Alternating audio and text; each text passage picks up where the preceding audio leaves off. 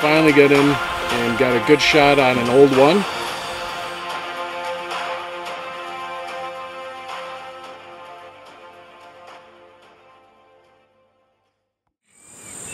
Okay, so this week we'll be hunting buffalo in the Malapati area in Zimbabwe. Beautiful country. We'll be hunting with Thaba Mmoyo Safaris and Mr. Mark Tall. The buffaloes here is just exceptional. Let me tell you, if you've ever dreamt of shooting a buffalo, this is the place to come and do it. But I will let the footage do the talking further. Alright, we're getting going. Got a track. We're following it for a little bit to see what it's like. The first few days proved to me that the buffalo hunt was more difficult than I thought it was going to be. We got up on a lot of them, but it was thick and they always seemed to smell us or spot us or something. And then it got very hot.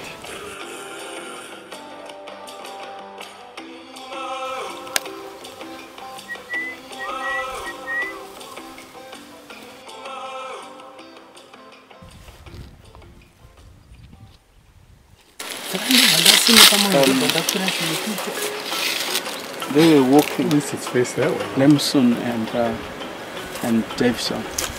And the buffalo came from that side. And we chased them. Remington managed to go up there. Remington managed to hide behind there. And Davison ran round. And the buffalo nearly took him there. He went down. And the buffalo tried to take him and he was hitting that rock, but it managed to hit him on the knees, and he survived just by that.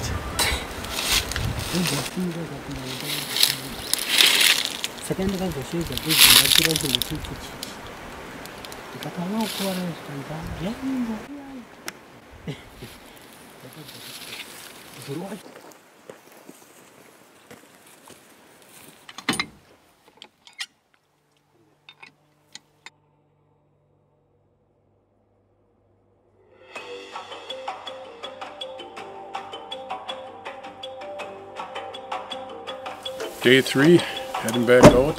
Hopefully this morning. It's up to the trackers now.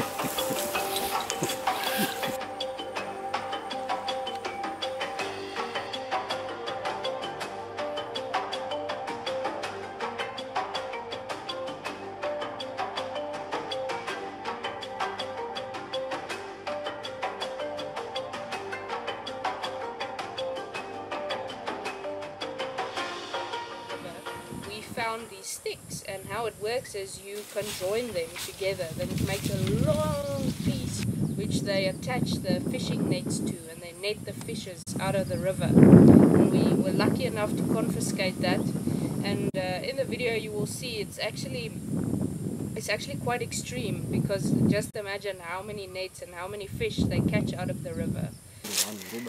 These are used as extensions. This point goes in here and causes a long line that they attach the fishing nets to. And if we did not have people hunting in that area and patrolling, we would have never found that. And even in this time that we've had the area in Zimbabwe at Malapati, the animals, the wildlife, the bird life, fishes in the river, everything has increased because of the anti-poaching that's being done. And that gives us hope, because that makes you believe that you can save beautiful areas like that again.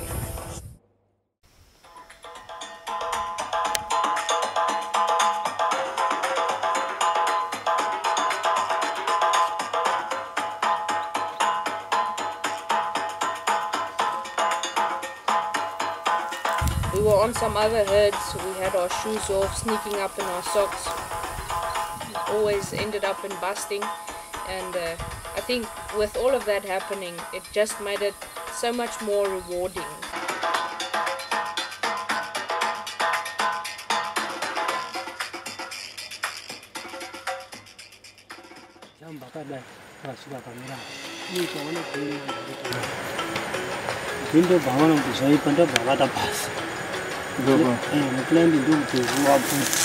He's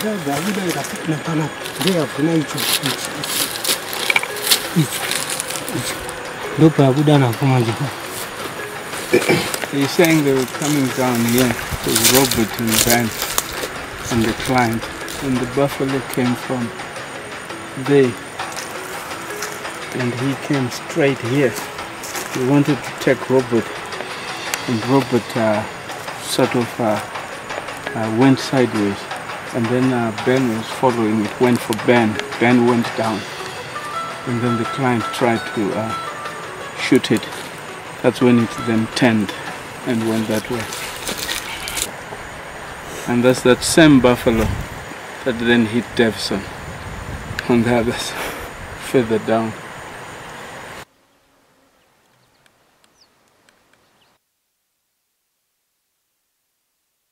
Famba kechitsvaga nyati makuseni ina pati na Rwanda Lemsoni.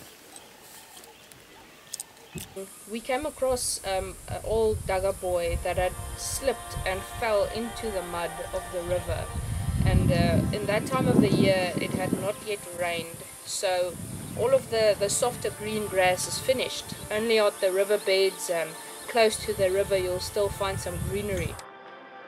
And he actually got stuck with half of his head like this in the mud, and it was quite sad to see, because he was so skinny from his worn down teeth not being able to eat the dry grass that he could not get himself out of the mud. And we talked to the ranger and asked him, is there anything that we can do? And he said, unfortunately not. How their rules work is you let nature take its course.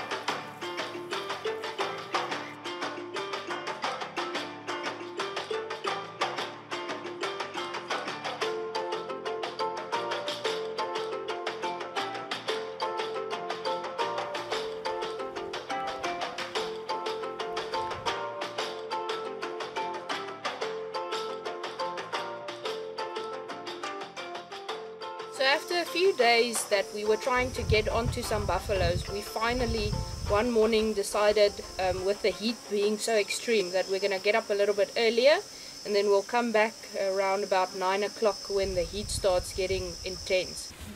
Goeiemorgen, hoe gaan het? Lekker dag bij warm. Alles is recht. There are 3 in here. And with that decision, we didn't even know, but that would be the make or break, because just as we were starting to head back to the truck, Patrick saw some oxpecker birds landing, and he signaled to us. He said there must be a buffalo down here, because the birds land on the buffalo and groom them for ticks and fleas. As we approached this little ledge, the buffalo stood up and he came out about 5 yards from us. It was quite intense, but it was really a wonderful adrenaline rush.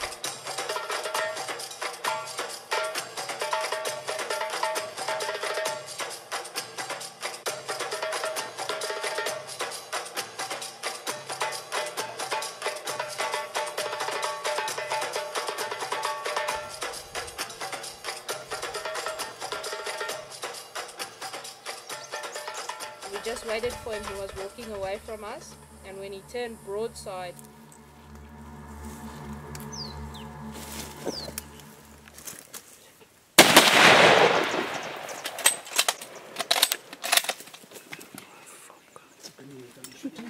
Shoot. Don't shoot. Don't stop.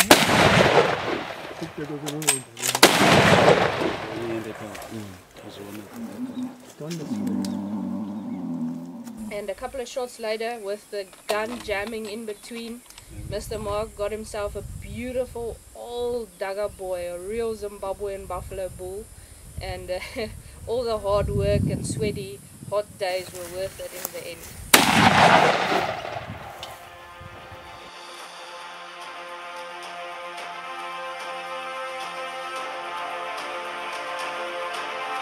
Yeah, and we're now looking, and Patty says, it's 5 meters.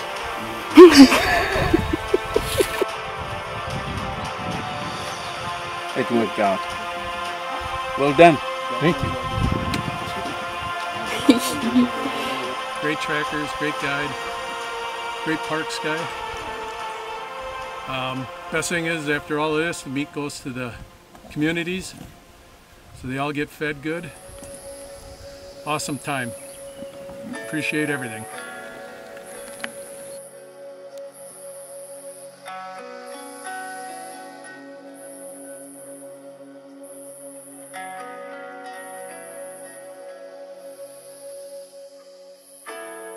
And especially like to thank my dad here for father-son hunt. Dad.